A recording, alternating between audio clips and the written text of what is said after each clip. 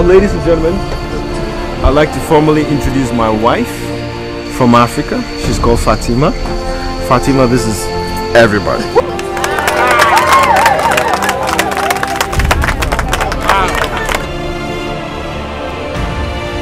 Well, you know Fatima here is new in the States.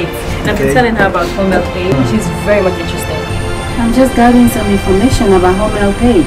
You want to go around cleaning people's mess to pay bills? That won't work. That doesn't work here in America. You cannot live independently of your father's wealth. Your father's wealth can take care of you, your kids, and for 7 generations to come, nobody will have a problem. He's the king for crying out loud.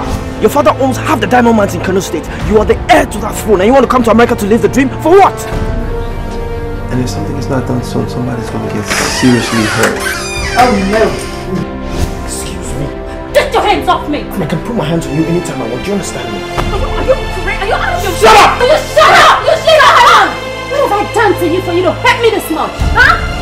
I walk, I clean, I cook, and I pay the damn bills in this house. That's right! The only thing that I regretted is not reporting you to the Board of Nursing, so you can lose your license before you even get it. Crap! And you bring this shit in.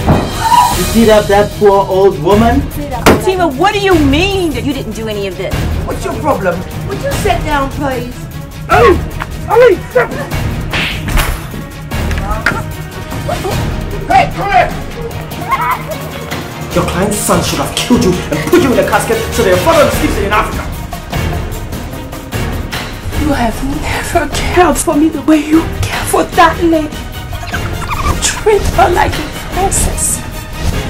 Do you love her?